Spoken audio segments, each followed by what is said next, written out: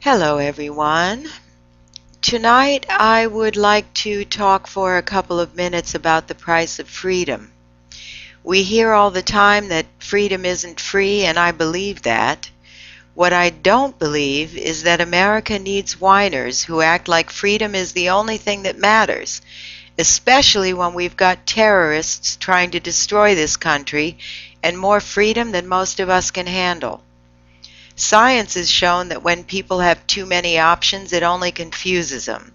And if you've ever strolled the cookie aisle at a supermarket, you know just what I'm talking about. But I go on the internet and all I see is everybody complaining that we're losing our freedoms.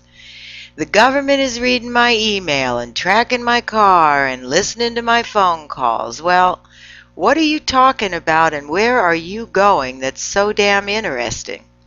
If you're one of them whining complainers, maybe the government should know what you're up to because, for all they know, you're not a real American. Real Americans know that if you're not doing anything wrong, you've got nothing to worry about. Lord knows I've got nothing to hide. I don't care if the government knows my favorite football team, who I'm rooting for on Dancing with the Stars, what kind of toppings I like on my pizza, or that I bought a new dress to wear to church on Sunday. But if watching your every move and hanging on your every word keeps me safe, that's a price I'm willing to pay to live in a free country. Can't get through a whole day anymore without hearing someone bitch and moan about the TSA. How is it possible that so many people don't understand flying is like driving or anything else? A privilege, not a right. Now, I don't fly myself, but I feel safer knowing police are on the trains and checking everyone who rides the bus, and if we need them to secure the American way of life in our schools and stadiums and on our streets, well, that's a price I'm willing to pay to live in a free country.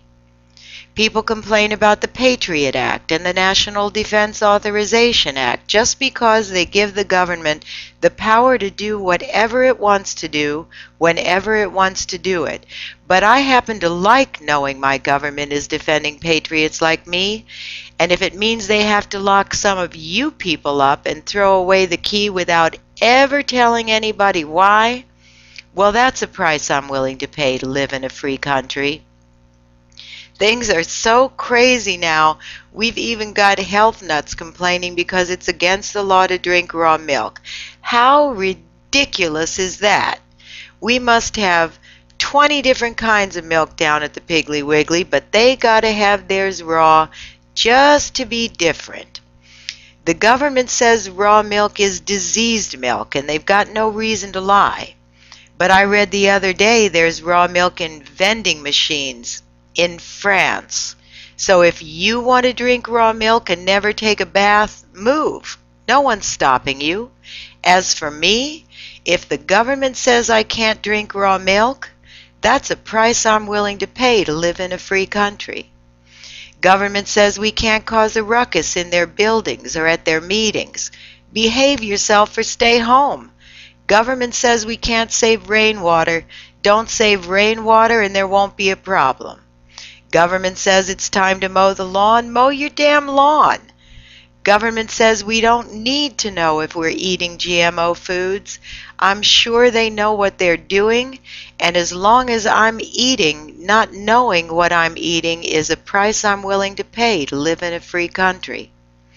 Nowhere in the Bible does it say anything about personal privacy or the government having to listen to us or count votes, and I don't remember Jesus saying we should drink raw milk or save rainwater or let our grass grow 10 feet tall or not eat genetically modified foods.